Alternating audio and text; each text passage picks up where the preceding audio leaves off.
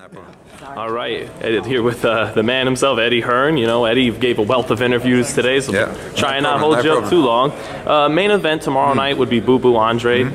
Do you want him to not just win, but get a knockout, being that he is fighting a guy who's never fought someone his caliber? Yeah, I mean, you'd think that, but then you look at the size of Kautondokwa, and I know his team, and I know what it means to him, and this guy's here on merit. Now, whatever you think, he's number 2 in the world with a WBO, so we had no choice. And as Demetrius says, if he would have beaten Saunders, he would have had to fight this guy anyway. So that's really the pressure for Andrade in this fight, is that he's gone from a fight where everyone's saying it's 50-50 to he should win, and he needs to win well. You know, ultimately, he just needs to win.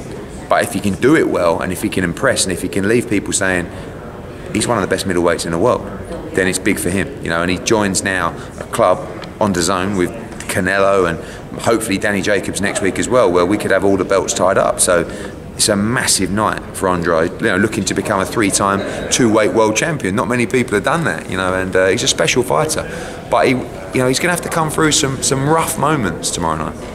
And I ask you too, perhaps unfairly, got fighters like Andrade sometimes get slapped with the not a crowd-pleasing style kind of label. As a promoter, does that matter to you? How much does it matter to you? I think when you get to the elite end, you know, if you're capable of beating guys like Canelo and Golovkin, which I believe Demetrius is, you know, Mayweather was not the most exciting. He was one of the most highest paid athletes in the history of sport. Right. But I don't believe Demetrius is a boring fighter. I believe if he's in with that kind of style, sometimes it can not be that entertaining. But you know, ultimately he's technically excellent. But you always need to entertain. This is the entertainment business, and as he's fighting better opponents, you know, you'll see him perform, and you know, if he can put in a great performance tomorrow night, it's going to set him on his way.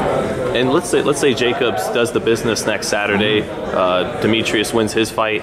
Is that fight going to happen in 2019, you think? Yeah, I think that both guys will want Canelo, but there's a great unification fight there between two excellent fighters. So, you know, first things first, let's get them over the line, get that belt around their waist, and then it sets up just a brilliant 2019 for both guys.